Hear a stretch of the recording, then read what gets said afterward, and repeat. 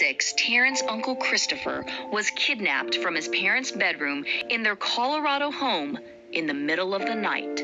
Christopher was just 7 months old. Today, more than 3 decades later, Christopher is still missing, and what happened remains a mystery.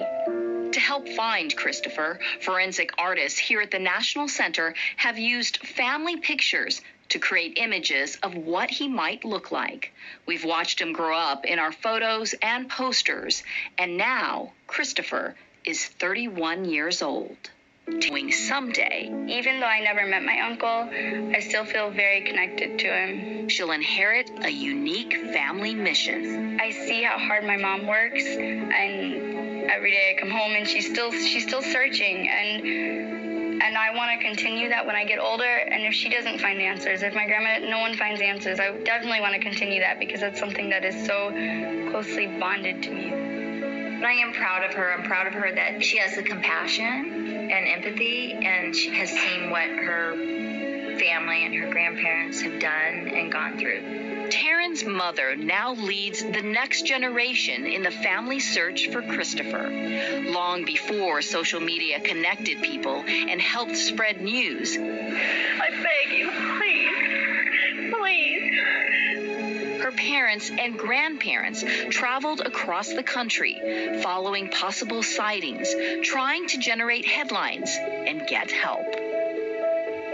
My family and me started out, we had some tents, and we started camping all through the United States, went from state to state, went up to newspapers, and I'd say I would like to have this picture put on your station or in your newspaper. Bernice Abeyta has always believed her son is alive, maybe living with another family, with no idea he was stolen as a baby.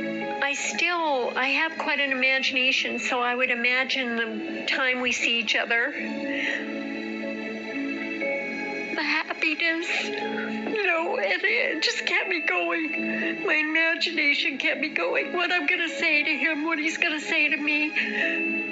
In February, after a long, tough fight against cancer, Christopher's mother passed away. While Bernice died not knowing what happened to her youngest son, her family vows to keep searching. We are just we're so desperate for the answer. That's all we want. If he is alive and he's out there, we want him to know that we've never stopped looking for him. I will never stop caring about him, and I will never stop searching for answers. Even though I've never met him, I feel like he deserves justice.